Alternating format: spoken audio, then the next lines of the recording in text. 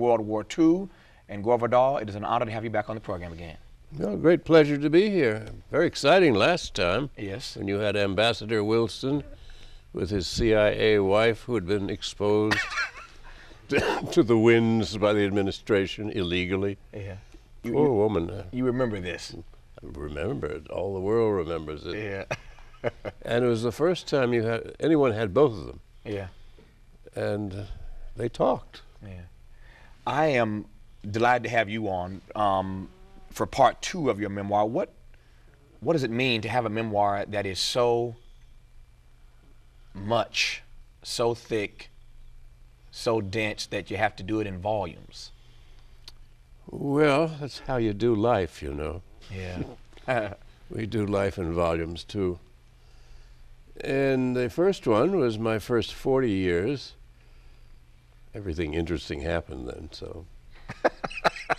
Then the second one, which you hold in your hand, is the last 40 years.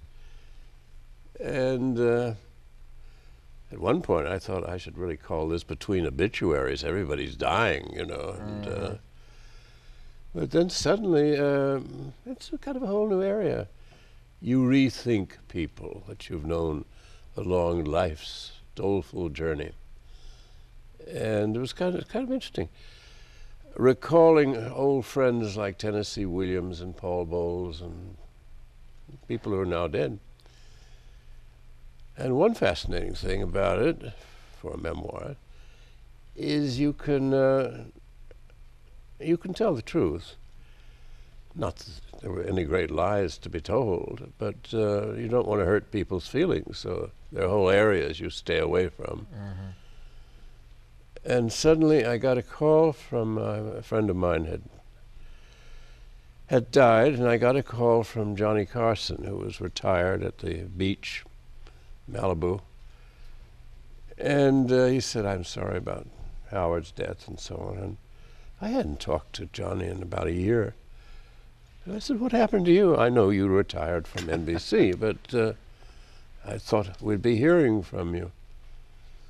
"Oh," he said, "you know, it's what they call semi-retired at the beach." I said, "No more Las Vegas?" I mean, to keep him away from there would have been something. He said, "No, I can't do that." And he had just turned down going to a friend's memorial. And everybody in town was going to be there. And the widow got very upset when John said, "I can't go." And she said, "Well, come on, you know, this was his producer, had died, Freddie de Cordova." Mm-hmm. And John said, "Well, I have a problem, which I'll just tell you." And then he just told me on the telephone. He said, "People will expect to see Johnny Carson again, and that's not who I am anymore. I can't even pretend it. I can't even mimic him." And I said, "No, you know," I said, "You're doing pretty well on the phone." He said, "No, I'm not." He said, "I am forcing it. To be out in public and people expect me to be me, I can't do it anymore."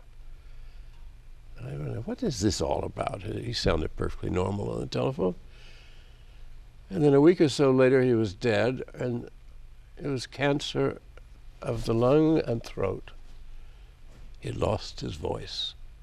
So the Carson voice, which everybody in America knew, he couldn't do that anymore. And it's that dry voice that suddenly broke up a whole crowd. And when he couldn't do that, he stayed at the beach. I'm glad you shared that. That's a fascinating story, which is what makes your life, this point-to-point navigation of a life, so fascinating. The people that you've known and those stories that only Gore Vidal can tell. You used a phrase a couple minutes ago that I want to go back and pick up on because I'm fascinated by it. To rethink people. To rethink people. What? Well, you know, as you know them, you know, life is a continuum. Life is just there. It just goes on day by day. Mm-hmm. And one by one, each of us stops. Well, when one of us stops and another survives, you really think, well, what was that all about? How well did I know so-and-so? And Did I get them right?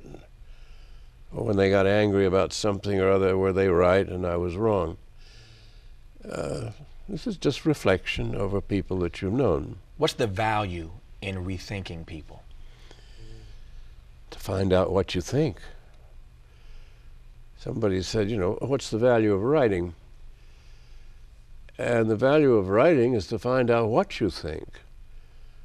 If you ask me what do I think about the agricultural policies of the current administration, it would take me, if they had any, it would take me some time to work it out. So I'd have to sit and start writing. And then as you write, you begin to, oh, that's what I think. Yeah, and that's what I think, yeah. And how they screw this up and that and so on. In other words, the act of writing is the act of thinking. The act of thinking leads sometimes to thoughts, and then worse, this is hated by our rulers, it leads to ideas, and they hate them, because the first idea might be, go home. Speaking